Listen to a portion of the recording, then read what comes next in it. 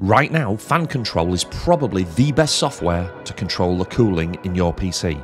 Let's take a quick look how to set it up. First thing that we need to do is teach FanControl about which fans are connected to which sensors. The way that we do this is that we launch Assisted Setup from the top left. First thing Assisted Setup is going to take you through are the sensor settings. Defaults will be fine for now. We're going to toggle off AMD since we have an NVIDIA card and enable 0% override to allow the fans to rest at 0% on NVIDIA cards.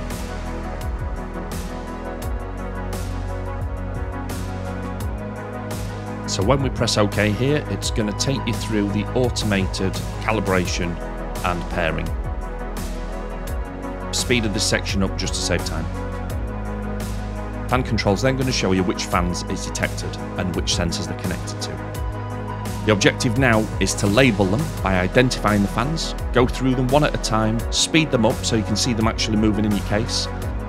The final stage is then to find the maximum speed of each fan at a noise tolerance level that you're okay with during normal use. This will form the basis for the flat graphs we'll create later. For the settings again, for now, just accept the defaults. Final step is then to just hide the hidden cards and the calibrated labels. It is possible to reorder the cards just by dragging the three dots. This is purely just down to preference. I know from experience that the pump in the AIO that I have works best if you just leave it at 70%, so we don't have this set to any kind of graph, it's just manually set and left alone. We then create our first graph. This one is going to be for the chipset. So we label it chipset, choose the appropriate temperature sensor, and then edit the graph.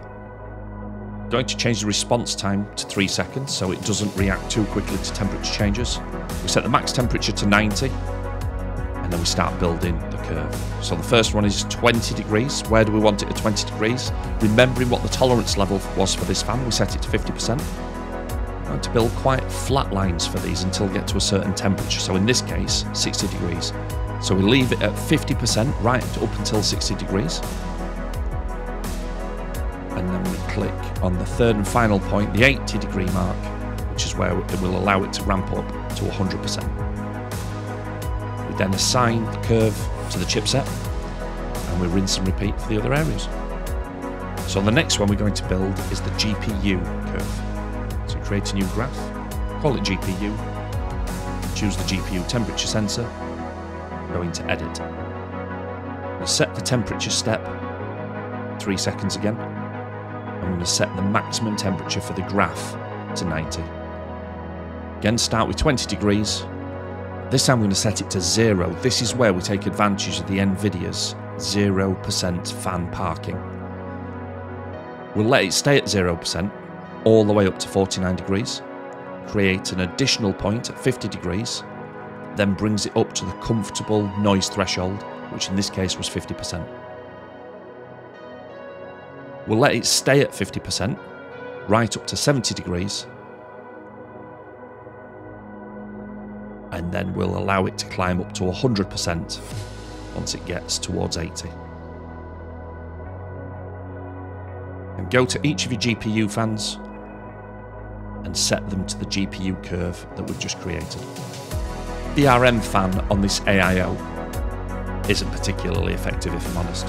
So we're just going to set that to 40%, which is where we were on the comfort scale when we measured earlier. Okay, so the next stage is a little more complex. We're going to create the curves to control the case intake and exhausts.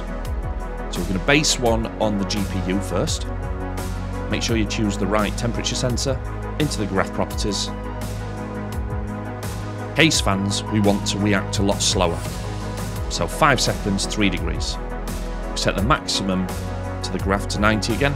We start from the 20% mark, and we know that because the case fans are 140 mil, we can tolerate them at 80%. So that becomes the basis for the flat line.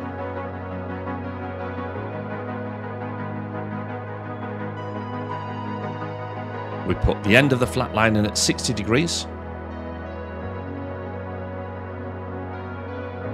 and then we create another 80-degree climb up to 100. Now we're going to use these same graph settings but on a different temperature sensor. So before you click OK, click Copy Graph, save a little bit of time, and then we'll create the CPU equivalent. So name this one CPU case. Choose the appropriate temperature sensor.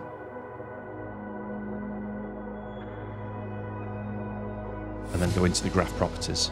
We can paste the graph in, which brings everything apart from the steps.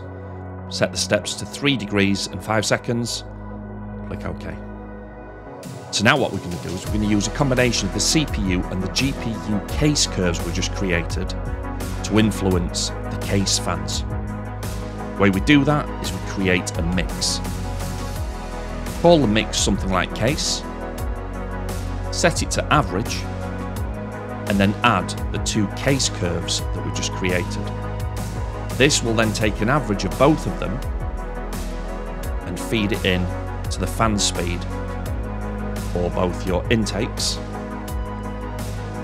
and your exhaust.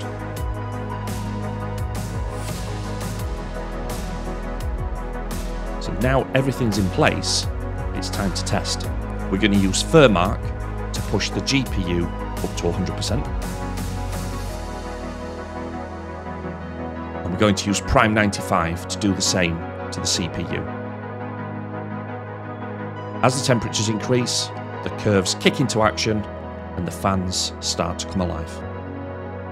What I would say is a lot of this needs experimentation. Be very careful setting your fan curves too low, but let me know how you get on in the comments. Thanks for watching. See you on the next one.